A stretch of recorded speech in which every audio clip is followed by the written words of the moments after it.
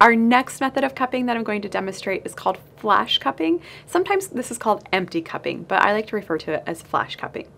This method uses a medium to strong suction, and what you do is you put on all the cups that you're going to use and then take them off and then put them back on. So it's a quick on and off motion, hence the name flash cupping. All right, so I'll go ahead and demonstrate the technique here. Here I have just one cotton ball, so it's a medium cotton, and I have 6 just medium-sized cups. And you're going to put on all of your cups really quickly.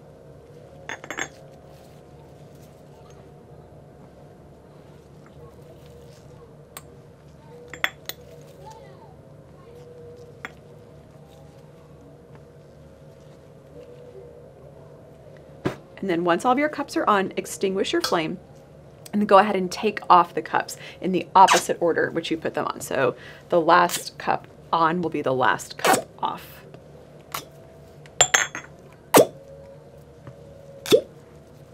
And then now what you're going to do is repeat this process again.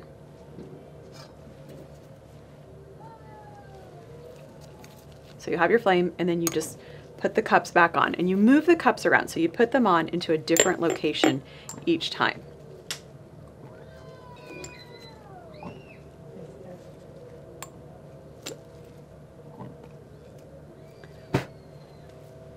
And then again, you'll take off the cups.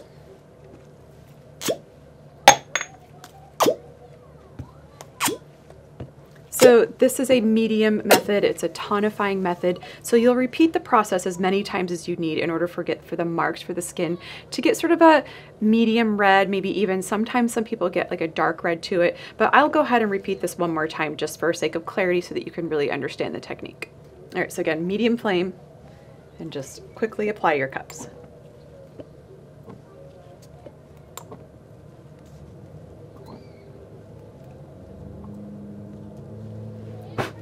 And then the cups don't stay on very long and you just pull off the cups. This is a tonifying method, so it's really going to be able to stimulate the wei qi and gently moves qi and blood. This is a really tolerable form of cupping and it has a wide range of application. I like to use this type of cupping for acute onset of a wind cold or a wind heat, so that acute onset of stiff neck, sore throat, you know, sort of just that first stages of like a cold when you're just feeling kind of yucky. You can apply flash cupping here along the upper neck and up the upper shoulders. This is also appropriate for weak or frail clients, children over the age of 7. This is also really good for digestive concerns, so you can apply flash cupping to the abdomen, to the front of the body, and that also really helps with digestive concerns as well. When it comes to flash cupping, you want to check your cotton for burning because you do have the flame lit for a little bit longer, and this is where some people prefer to use that cupping torch instead.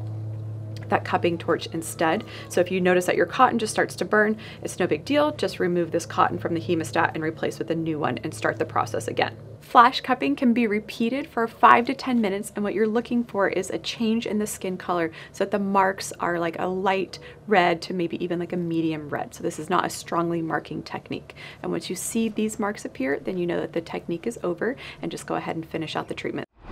If you liked this video and you want to see more, make sure to subscribe below and don't forget to hit the notification button.